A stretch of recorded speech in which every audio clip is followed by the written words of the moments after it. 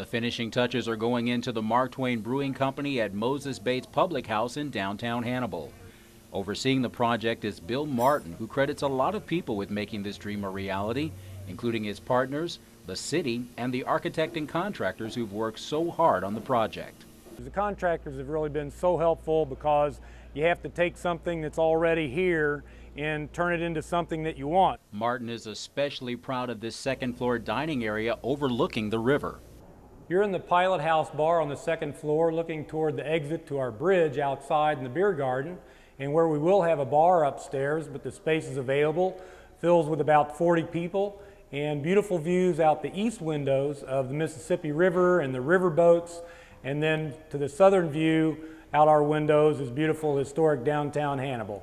Jim Bridges is a retiree who has put in a lot of volunteer hours. It's a fun place to be, right down by the lighthouse and mud volleyball and Hannibal Cannibal and all that other. It's perfect.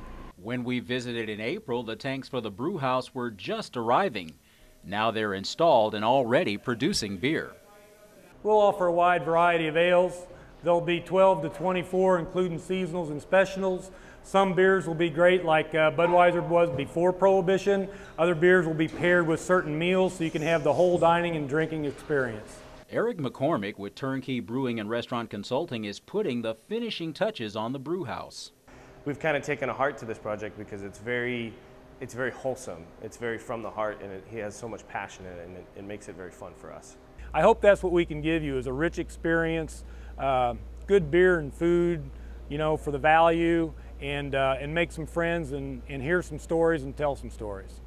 So we leave Bill right where we found him, putting the finishing touches on the dream and anxious to share it with you. Stephen Johnson, KHQA News, Hannibal.